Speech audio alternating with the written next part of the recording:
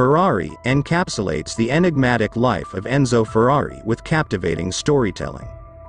Directed by Michael Mann, this biographical drama immerses viewers in the intense personal and professional battles of the iconic car manufacturer during the pivotal summer of 1957.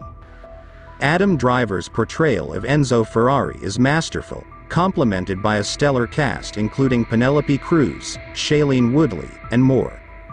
The film elegantly intertwines the man, his machines, and the fervent racing world, delivering a compelling narrative that resonates long after the credits roll. In Michael Mann's return to cinemas with Ferrari, the film navigates the intriguing life of Enzo Ferrari, played by the ever-shining Adam Driver. However, the casting might raise some questions about fit. Mann's signature immersive style plunges viewers into 1957 Italy, unfolding Enzo's complexities, showcased through his relationships, business struggles, and personal losses. The initial portrayal of Enzo's tangled personal life, juggling a mistress, Shailene Woodley, a strained marriage with Laura, Penelope Cruz, and the tragedy of a lost child, adds depth to the character. The competitive ambiance within the Ferrari empire against Maserati adds to the film's intensity, building towards a climactic showdown. Penelope Cruz's performance, though injected with comedy, adds layers to her character's trauma.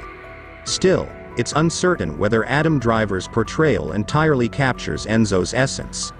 While Driver's serious demeanor matches Ferrari's stern persona, some aspects of his performance and the script don't quite drive the narrative seamlessly.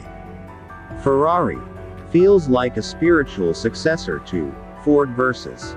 Ferrari, yet it doesn't quite surpass its predecessor in critical acclaim. There are commendable aspects, notably in depicting Enzo's character, but it doesn't achieve the memorable impact it aims for.